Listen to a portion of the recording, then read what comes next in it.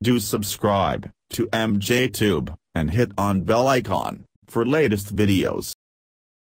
Hey guys, welcome back again. I'm MG. Today we will learn how to update or download or install latest driver for your laptop or desktop PC.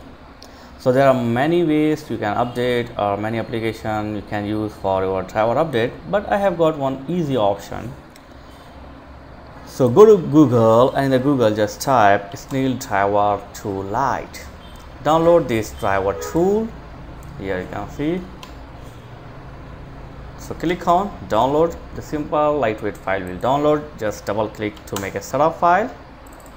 Okay, run it and make a setup. It's very easy and very simple. Okay, after it's set up, it will create a desktop icon here. Just click on desktop icon, and first thing it will give the all information about your computer or laptop. So my model number is this one, and processor, Windows Pro, memory, all this thing.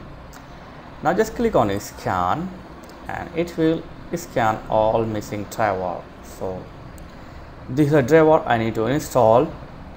You can click on update, but before you click update, you can check and uncheck which driver you want. For example, if you don't want this PCI bus driver, just uncheck this and uncheck this one also.